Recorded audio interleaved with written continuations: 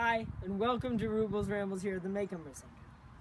So, I rambled about this a long time ago, but I'm going to remind you that in August of this year, there's going to be the Great American Eclipse.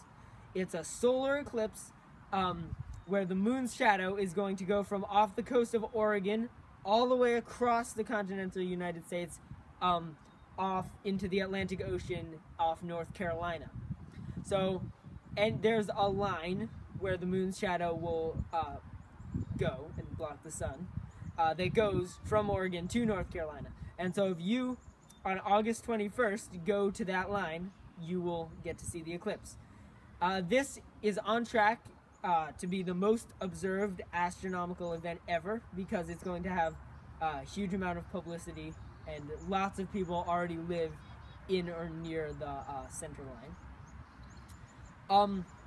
So even though it's in August, as you can imagine, stuff like plane tickets will get more expensive, and if you want to plan and like hotels could start getting booked.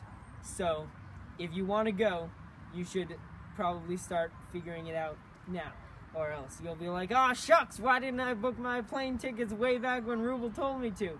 And you don't want to be saying that.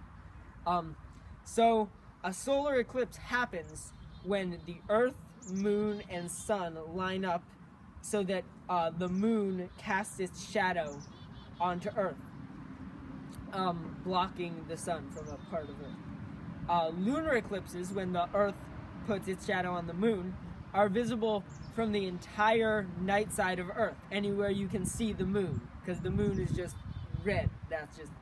It's just red, the whole Moon. No matter where you look at it from, it's red. But in the case of a solar eclipse, the Moon's shadow only hits a small part of the Earth's surface, and so you can't see it from the whole Earth. You have to be on the center line. There are a bunch of maps online for like average cloud cover along the route, and you also want some good highways. So if it's going to be cloudy where you are, you can drive along the center line to somewhere else where it won't be cloudy, because it would really suck if it's cloudy.